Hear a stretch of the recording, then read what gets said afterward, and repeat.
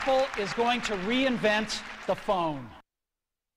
It has been more than 10 years since the late Steve Jobs unveiled the first iPhone.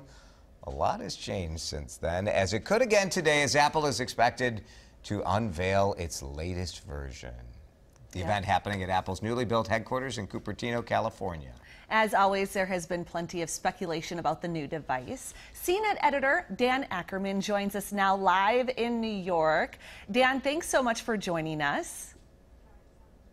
Good to be here. I understand that there was a big leak over the weekend. Tell us what you know about the rumored features. Yeah, Apple always keeps everything very close to the vest, but there have been so many leaks about this new series of phones that I feel like we know a lot of the big beats.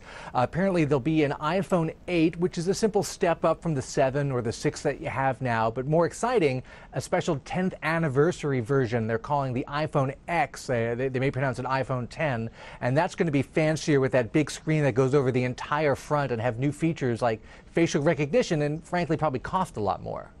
So what is your guess on this? I mean, we've heard all the rumors, as you said, the fancier display, wireless charging, a lot of things. Android users, as always, are sitting at home saying, we already have this stuff. I'm not impressed.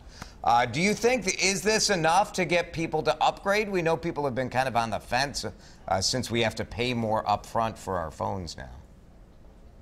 Yeah, and especially because the last 3 generations of iPhones, the 6, the 6S, and the 7, have all kind of looked the same. There have been small changes and improvements, but it's kind of the same phone. And if you look at phones from Samsung and LG and others, they have these new design features you really want. The all-over screen, the curved edges.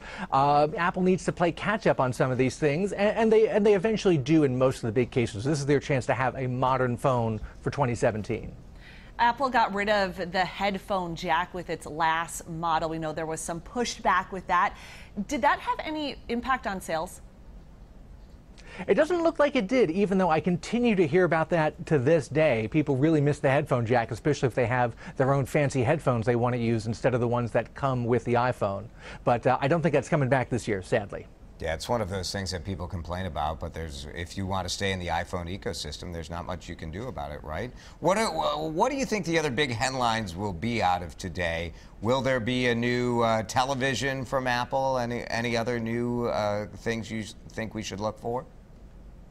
It does, not a television, which is a project they've worked off and on, for years, but an updated Apple Watch that's going to have its own data connection, so you don't need to tether it to your phone, like if you go jogging or something, and an Apple TV, which is their little set-top streaming box for Netflix and other streaming services, that's going to support 4K, which I think is important because even budget TVs are 4K TVs now. Very true. Although that Apple TV costs so much money compared to those little Roku sticks and Google sticks. Yeah, the Roku and the other guys. Yeah. All right, Dan Ackerman, CNET editor. We'll be watching CNET today for the live blog as the announcement comes out, noon Minneapolis time. Thanks, Dan.